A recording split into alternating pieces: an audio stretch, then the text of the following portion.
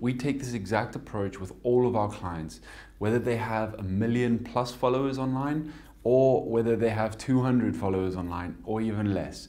It doesn't matter. The cool thing is that if you are a personal brand and you're trying to build a brand based on your own interests, the things you love doing, the things you love sharing, it's very easy to pigeonhole yourself into a hole, into a corner. And that's something that happened to me. And it wasn't until I started opening up the content that I was creating to things that were in accordance with my highest values, was I able to start enjoying the process. A few years ago, when we were running our digital marketing agency and running the social media accounts for a bunch of different brands, one of the biggest problems they faced were having a personality, shining through the logo, shining through the brand colors, shining through all of that. And one thing that they were missing was the intention behind the content they were creating was only to make more sales. And the intention that we're going to take, and the intention I want you to internalize, is to know that every single piece of content you create is a gift from you to your audience. And so if you can get into that mindset of giving your audience a gift every single time you publish some content, it's going to make you stand head and shoulders above your competition. Most of the people on Instagram and social media right now literally just trying to flog products. So step one that I want you to take is to identify what your one-word uniqueness is. Now, this is a framework from my mentor, Rory Vaden, and it really changed the game for us and our clients.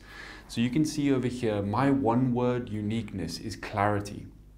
I've identified clarity as the one word that I want to be known for on planet Earth. So that everything that I create, anything that I post on social media has to be through the lens of clarity. So I have to, in my captions, talk about how this is helping people achieve clarity. In my videos, I have to always bring it back to how do I take you from a place of confusion, which is my problem, to a space of clarity.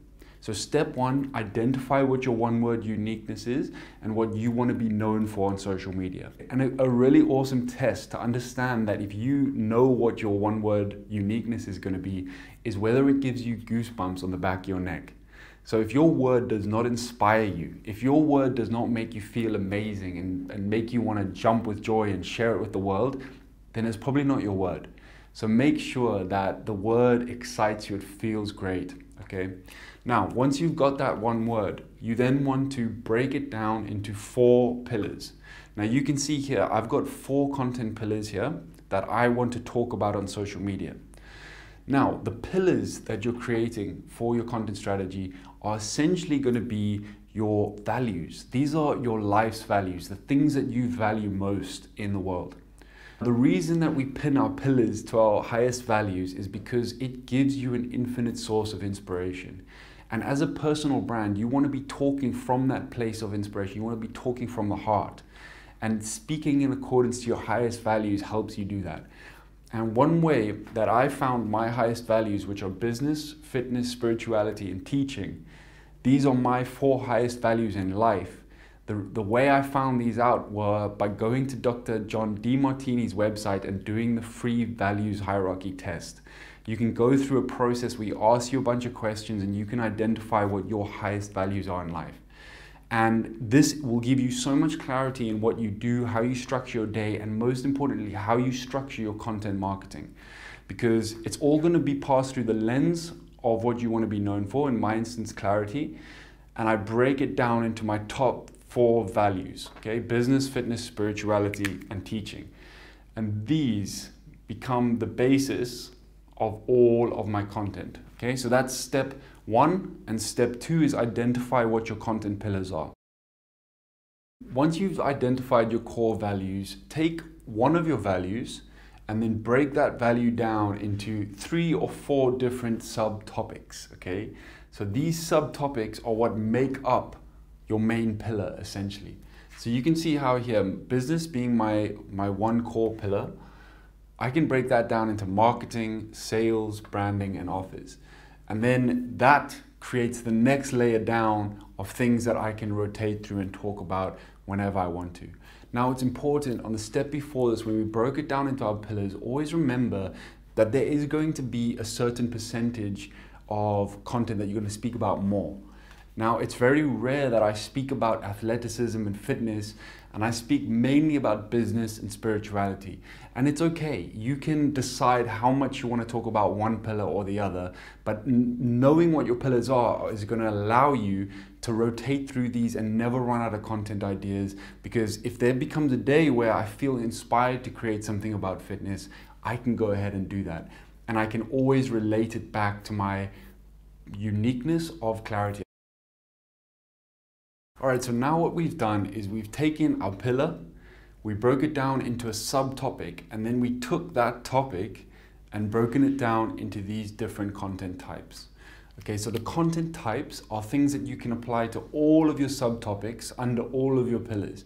So that's the way you break it down. You go pillars, subtopics, and then you break them down into industry myths, personal stories, quick tips, step-by-step, common mistakes, and FAQ. All right, so what we do is when we create our content is we check, okay, what pillar are we going to talk about today? What are we going to teach about? What topic? Is it going to be marketing? Is it going to be sales? And then we break it down into a quick tips, step-by-step FAQ, common mistakes, industry myths, and personal stories. Now, for example, this YouTube video right now is business, marketing, step-by-step, because I'm giving you a step-by-step formula on how to do this yourself. And this really is the key to all social media content marketing, is if you can break your stuff down into bite-sized processes and unique frameworks, that is the core to thought leadership content. So what you can do is work out what your one-word uniqueness is, work out what your 4 highest values are, which are going to be your content pillars, break those down into 3 or 4 subtopics, and then break those subtopics down into these content types. And you can just keep repeating this over and over as many times as you want. You don't have to always reinvent the wheel. You don't have to come up with new content ideas all the time. You just have to recycle, repurpose, and keep talking about your main pillars. And one thing people really forget about is they will just then talk about everything related to marketing. But remember that everything related to marketing, what you're talking about here, is being run through the lens of clarity, run through the lens of your own uniqueness. Whatever that one word is of yours, all of the content you produce needs to be run through that lens, through that idea. So I'm giving you clarity through your content strategy on how you can produce your own content using this framework. So what I would love you to do after this is to think about and feel into what are your highest values and how do they relate to what you do professionally. Because remember, social media, if we are running our businesses with it, we do want to make money through it. We want to run successful and sustainable businesses. And the key to a sustainable personal brand is to talk about more than just the thing that makes you money. To show people personal stories, to show people other aspects of your life. Because you are a multi-dimensional human being. Having multiple content pillars will help you communicate that to the world. And at the end of the day, the purpose of content marketing is to build trust with your audience. And always remember that trust compresses the transaction timeline. So the more people trust you, the shorter the transaction timeline will be, and the more regularly people will reach out to you for sales calls, and you'll start generating inbound leads. So if you enjoyed this video, please smash the like button, hit subscribe if you like this style of content, and comment if this resonates with you. All the best.